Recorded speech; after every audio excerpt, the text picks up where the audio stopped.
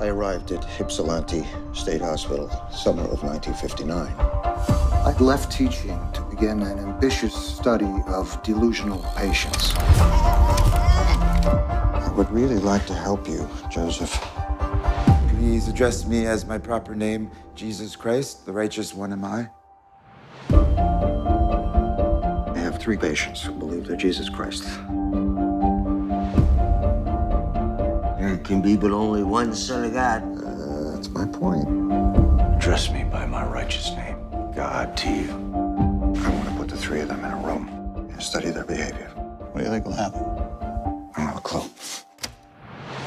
The reason I'm having these meetings is there can only be one Jesus.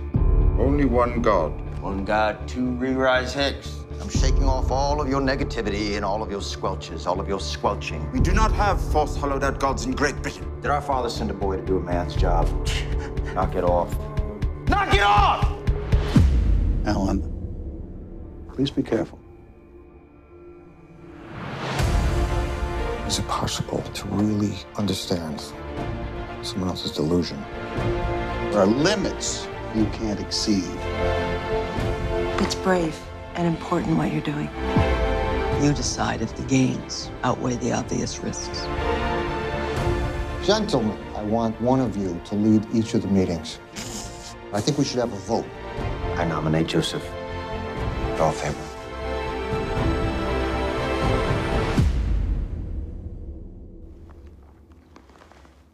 Unanimous. Why do you want to work with paranoid schizophrenics? Because they're so lonely.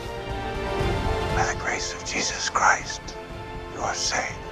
Companionship, joy, hope. Will I be able to offer these men a means to find themselves?